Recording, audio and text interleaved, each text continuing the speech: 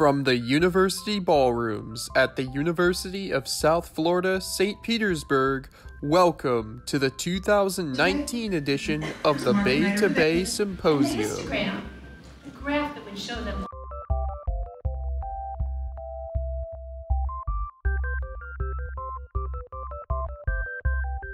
My name is Dr. Phil Wagner. I'm a professor at USF Sarasota Manatee, and I also oversee general education there and serve as the chair of the Chancellor's Advisory Council on Diversity and Inclusion.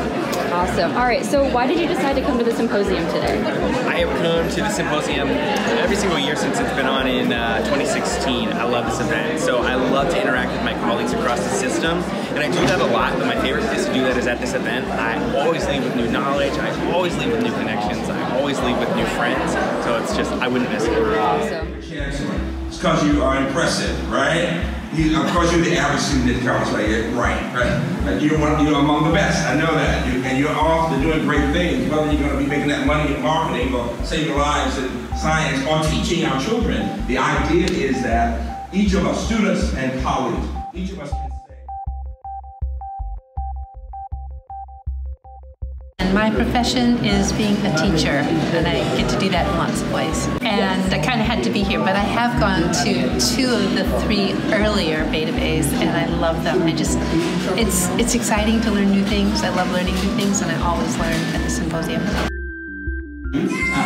Old white dudes either, because the verdict is still out, but I'm pretty sure I'm going to beat you when I grow up. So, what made you want to speak at today's event? So again, I've been involved with events since 2016, and I started as kind of a faculty speaker, and then the next year they said, hey, do you want to come back? And then the next year they said, hey, do you want to come back? And the next year they said, hey, do you want to come back? And I love working with these people. Each year it grows, each year we tackle really tough topics that I think we need to talk about, but are sometimes difficult to talk about. They were learning to the data we created as a class, and to reflect on their own growth. Yeah, I think the most important thing each person can do is to be authentic, and that means to ask good questions, to look people in their faces, not to assume they know anything about that student, and to really open their mind. Getting beyond your comfort zone really does mean putting yourself out there, right? And people can tell when you're authentic, when you really care about another human being. And I just challenge students and faculty to do just that, to show they care. concerned about student safety. Find